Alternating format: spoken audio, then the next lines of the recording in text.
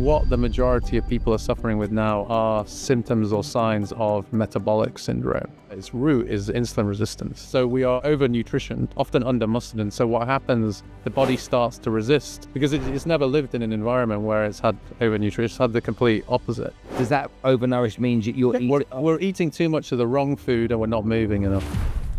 You would think that longevity sounds like a fancy term with lots of drugs and stuff that you get from the clinic. But actually, when you understand it, it's not. Are you sleeping enough? Are you eating healthily?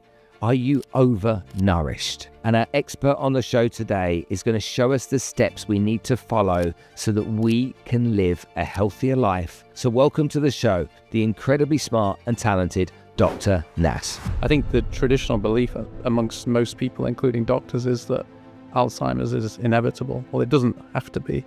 There are definitely people who are genetically predisposed, but I mean, there's a reason why there's been a huge boom in Alzheimer's, even if you correct for an aging population. The thing with longevity and medicine in general is it's evolving all the time. You can't have firmly held views. You have to adapt with the science and the evidence. Was COVID a scam?